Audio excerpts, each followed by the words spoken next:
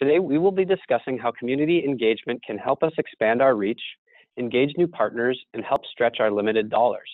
Here to share some expertise on the matter is Cindy Winters, the project advisor for the Rural Health Transformation Center. Cindy, the floor is yours. Thank you.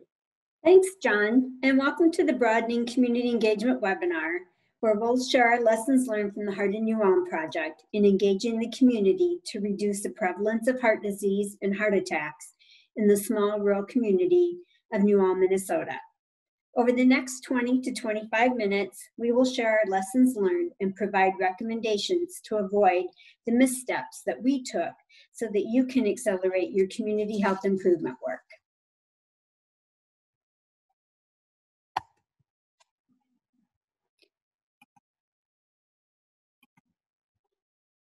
These are the objectives that we plan to accomplish during our time together.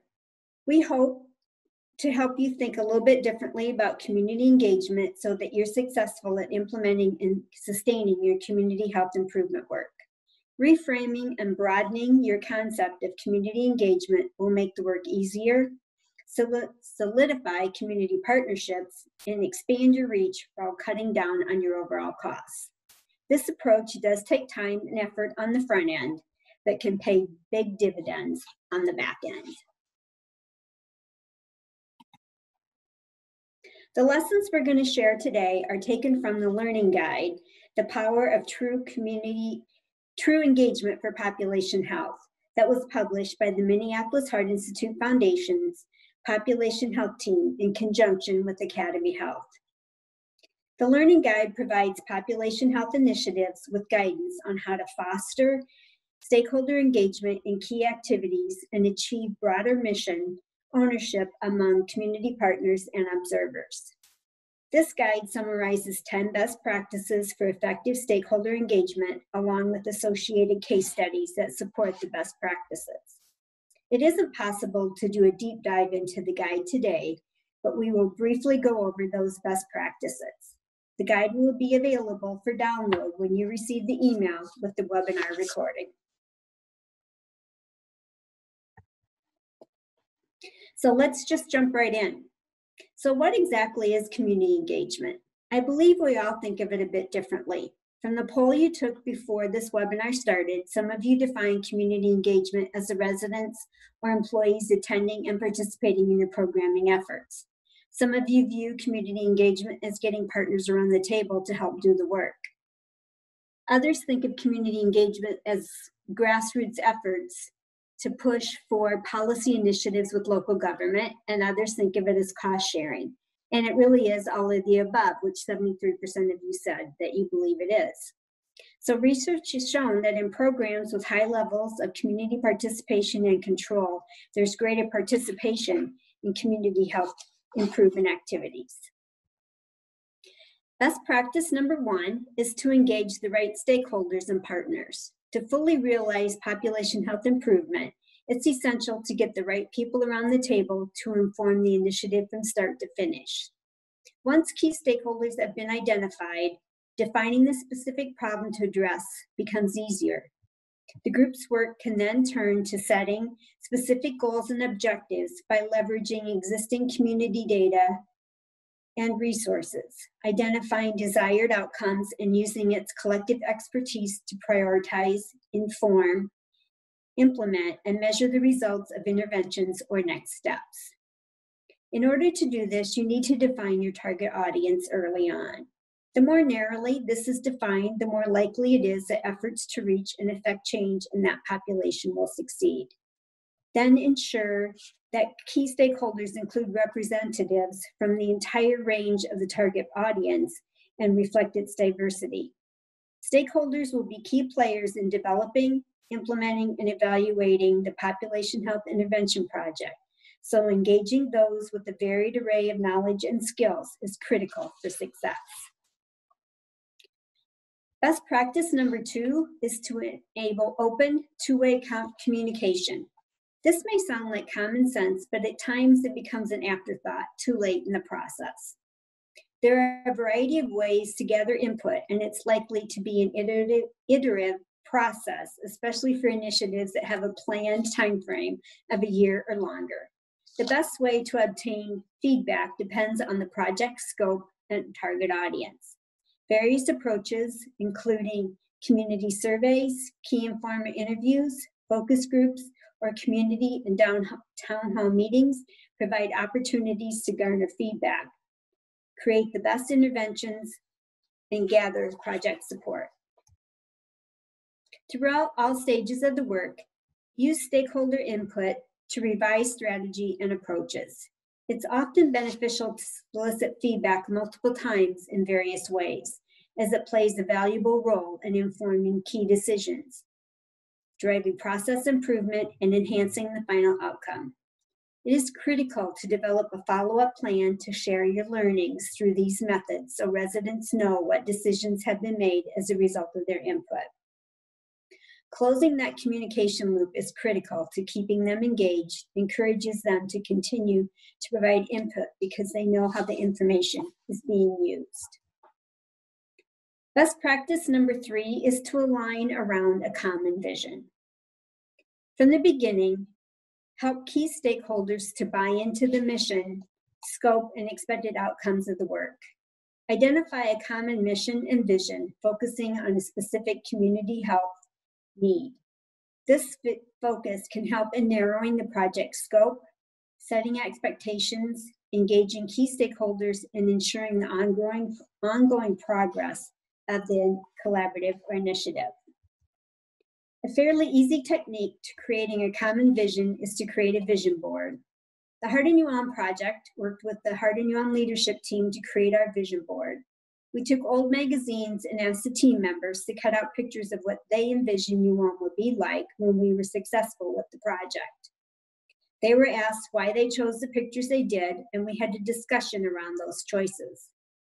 We asked questions about the different words they used to describe the pictures, so we weren't assuming we knew what they meant when they used those words. We then used those words to make up our word cloud that's at the center of our vision board. By doing this exercise, we all knew what we meant when we were describing or talking about the project. We were speaking a common language that we had all agreed upon, and there weren't different interpretations of the various words, which often happens in groups. While the membership of the leadership team has changed over time, we often review our vision board and the word cloud and explain how it came about so the newest members of the team remain on the same page as the veteran members. I readily admit that this was not an activity that everyone enjoyed or felt was necessary, but it helped to strengthen the partnership, which is so critical in community engagement work. This group will have to make some tough decisions over the course of the initiative, so it's important that they know what each other means when they use a specific term or phrase. And it helps to reduce the assumptions that often occur when groups meet and discuss various topics. Best practice number 4 is to clearly define roles, responsibilities, and authority. And in the poll that we took prior to the beginning of the webinar, 65% said sometimes they clearly define these roles and responsibilities. So my question is to you, how many of you have been involved with the board or committee where you just weren't sure why you were there or felt it was worth your time?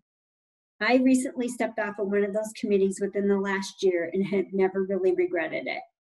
When you ask people to come to the table to help with an initiative, they need to be given a role, then they need to be allowed to take responsibility for that role.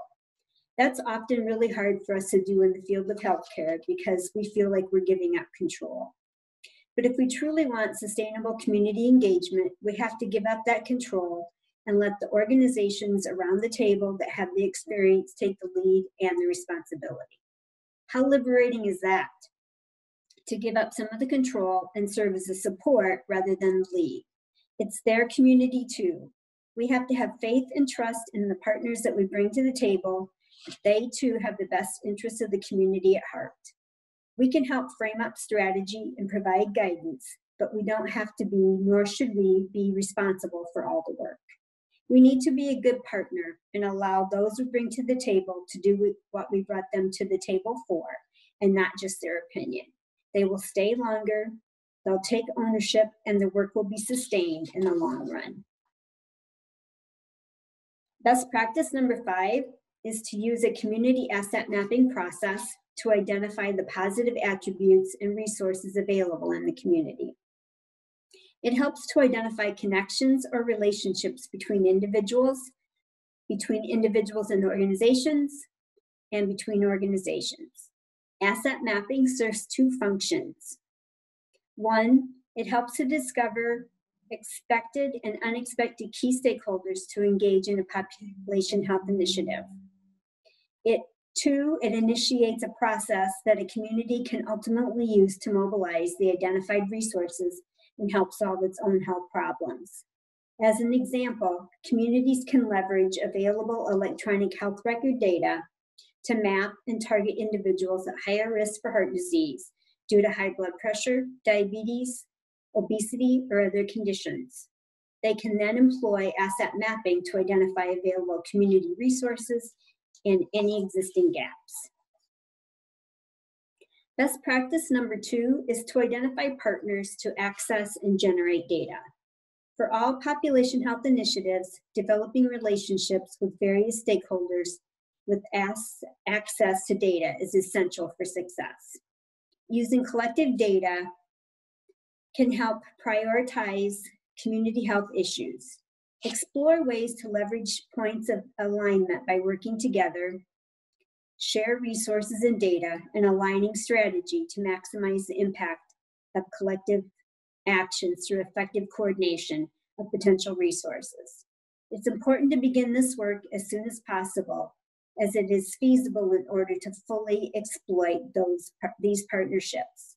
It's important to revisit the process from time to time as the work evolves, or as new groups are formed within the community to attract and engage new stakeholders and modes of support. Best practice number 7 is to develop a collective long-term financial strategy. It's imperative to develop a financial strategy with key stakeholders so that ownership, commitment, and role clarification to the strategy for the long-term engagement, to identify opportunities for in-kind donations, as well as direct monetary support of the population health initiative. This can take many forms, such as pro bono services or administrative staff support, donation of space, volunteer time, prizes or supplies, cost sharing, or promotional support, such as free display ads in local newspapers, public service announcements, and more. Planning for long-term financial security needs to start at the beginning of the project or programming so that it can be determined whether the initiatives being planned are sustainable or not. Our experience has been that if an initiative has been offered and it was successful, that the community comes to expect it to be offered on a consistent long-term basis, whether it is financially feasible or not. That's not to say you shouldn't do some big fancy events to bring attention to the project, but it's important to be aware of in your planning for the future of your financial stability.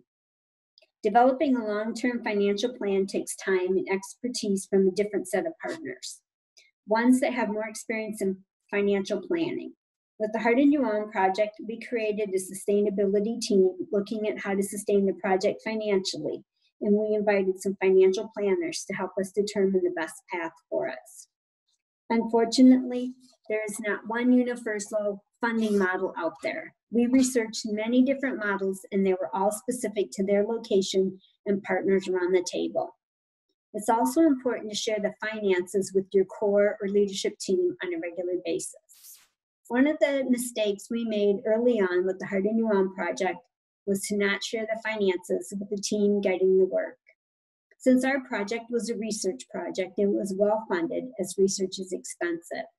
But the mistake we made was not sharing how the money was being spent and what was coming in to support the project.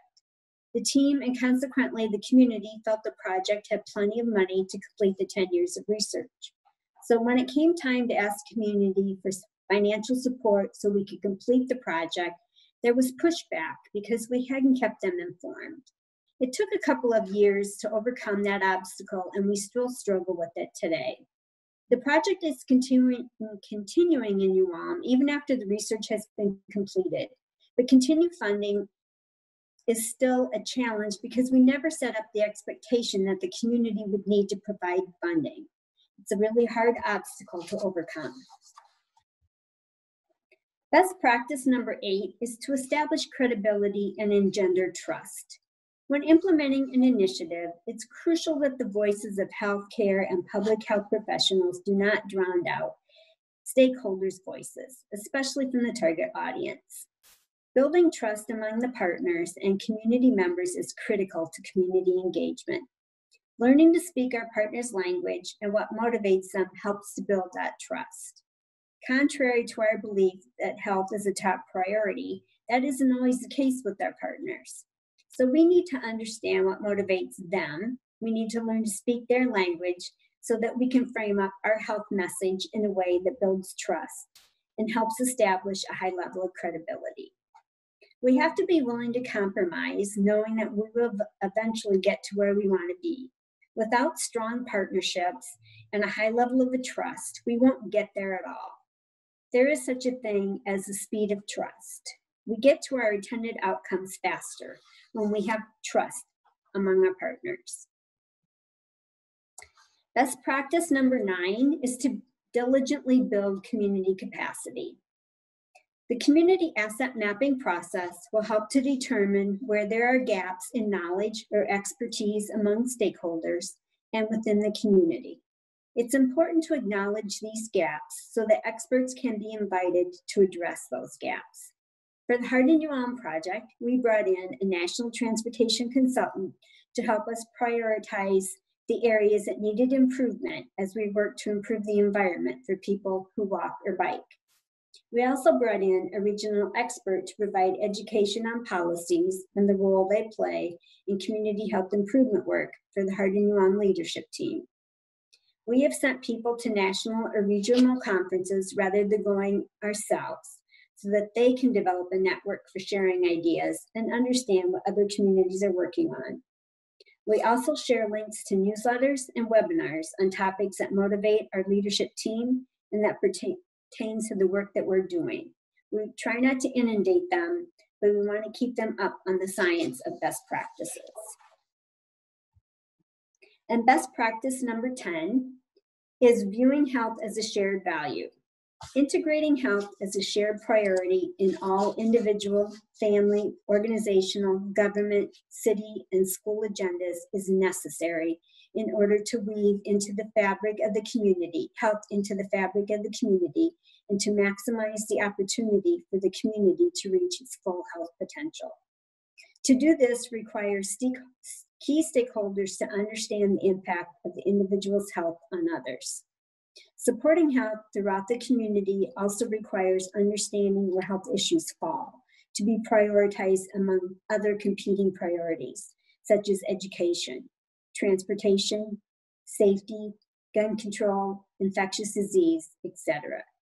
Using data in a persuasive way helps people understand that health is not only caring about those with chronic disease or illness, but also about preventing disease, reducing costs, and improving policy, systems, and environments.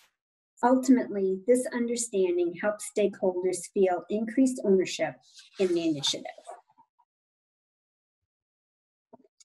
This is my contact information and the services that the Rural Health Transformation Center is well positioned to provide. We have 10+ years of experience on the ground working in rural communities to improve community health. The Hard and Yuan project has successfully reduced the number of people with high blood pressure. We've lowered cholesterol, improved triglycerides, increased physical activity, and fruit and vegetable consumption. We've taken these lessons we've learned and packaged them so that we can help others accelerate their community health improvement work. We know this work is challenging and is not a sprint, but a marathon. We're hoping with our help, your marathon won't be longer than necessary and you won't bonk near the end. We offer customized consulting, technical assistance coaching calls, presentations and webinars. We will prepare a report on a specific identified issue in your community to help you get over the hump And then we also provide local workshops to motivate your key stakeholders and partners. And we also offer to have you come to New Ulm to experience our success and meet with members of our leadership team. All of these services are reasonably priced, and we're willing to work within your budget to meet your needs.